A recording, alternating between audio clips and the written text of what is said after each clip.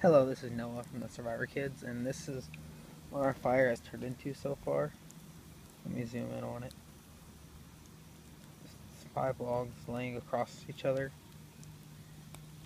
This will be a good one for cooking or anything else that you want to do with it. You can just put a pot right on top of it. If you want to add more feet, you could just lift up one, put some more sticks in, and close it up.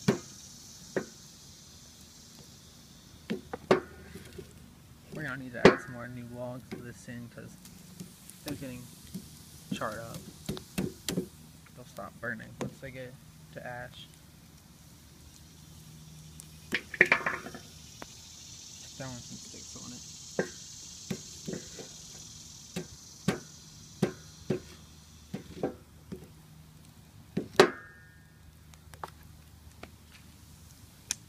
Well, comment, subscribe, comment what you want to see next. See you guys later.